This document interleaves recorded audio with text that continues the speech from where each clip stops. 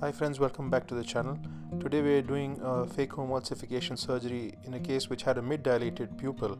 By now the side port incisions have been made and we are injecting 2% HPMC into the anterior chamber and coating the cornea with the same viscoelastic substance.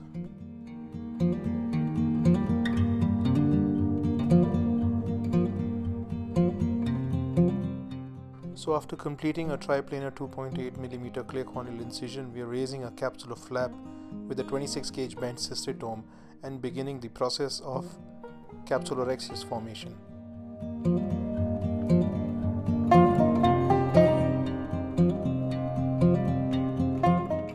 So with the Utrada forceps, I am manipulating the capsular flap concentric to the pupil margin, and I am taking extreme care that the capsular flap does not have a radial extension, as retrieving such an extension would be very difficult in this small pupil.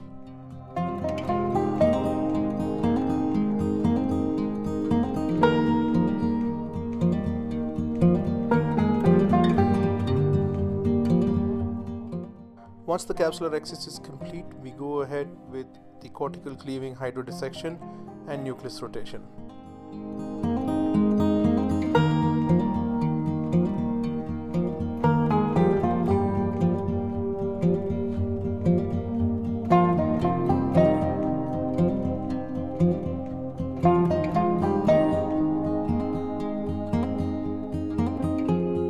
So I planned to begin the case as a stop and chop procedure because I thought it was a grade 1 to 2 nucleus, but as I am beginning the sculpting, I noticed that the nucleus is slightly denser, and then I switched techniques and I thought that I'll do a direct chop.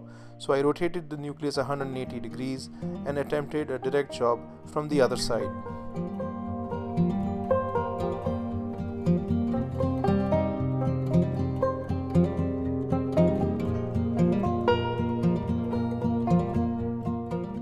Here you can see that I did not have a very good hold on the nucleus and I lost the vacuum, so I attempt the second chop at another place and I am successful in separating the two heminuclei. Thereafter I chop each of the heminuclei in a similar manner.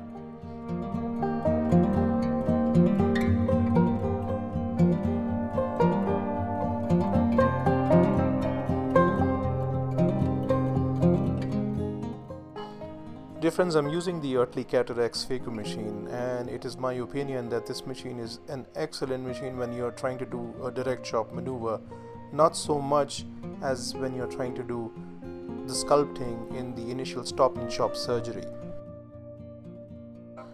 For this particular case, I'm using slightly lower PHACO settings. I am at 50% PHACO power, pulsed at 30 Hz with a 60% cool time, and I'm using a vacuum of 350 millimeters of mercury with an aspiration flow rate of 35 cc per minute. So after the first piece has been emulsified, it's easy to prolapse the rest of the pieces from out of the bag to perform PHACO emulsification. Difference, you'll notice that the plane of surgery that we are doing in this case is above that of the iris. So this is done deliberately because of a small pupil aperture.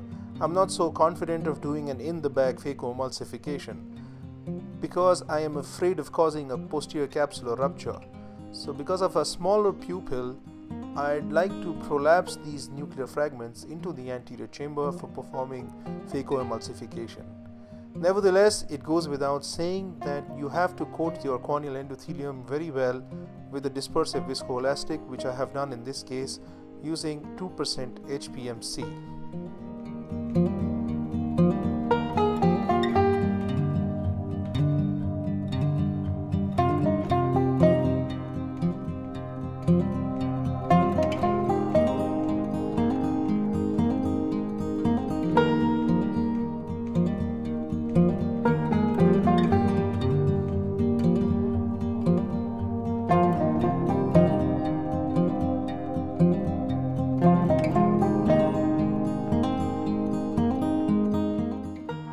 You'll notice that the Y manipulator is a very handy instrument when it comes to maneuvering or manipulating the nuclear fragments.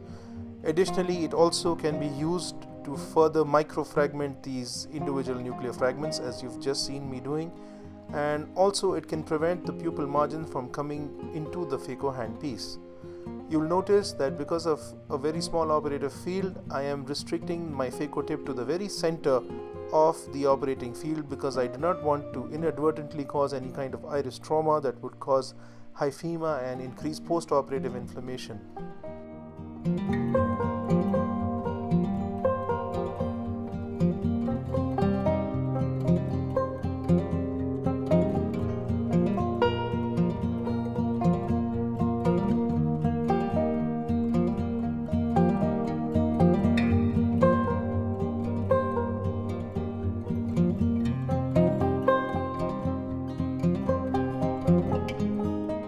So the nucleus has been emulsified, and now we go ahead with the cortex removal with the bimanual irrigation and aspiration.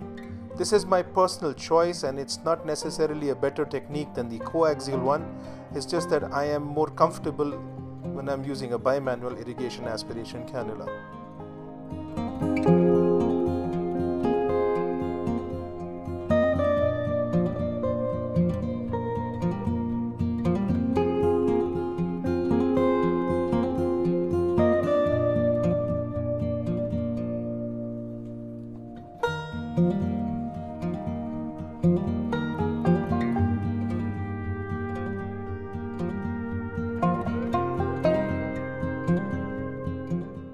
I was lucky not to encounter a floppy iris along with a small pupil, because it is often seen that both of these entities come in pairs, that you'd often see that the iris tends to come into the phaco probe or into the irrigation aspiration probe, or it tends to run towards the main incision or the side port incisions, but I was lucky that I did not encounter a floppy iris. Here we are demonstrating a hydro-IOL implantation of a single piece acrylic hydrophilic IOL.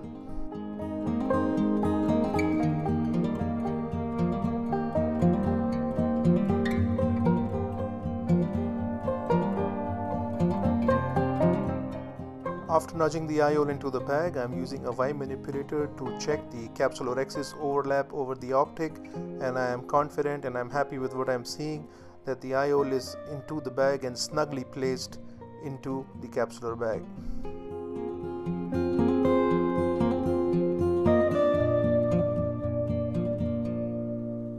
So this concludes the case, my friends, and if you have any questions, I'll take them in the comment section below. Thanks for patiently watching this video. I hope you liked it. I'll see you in the next one.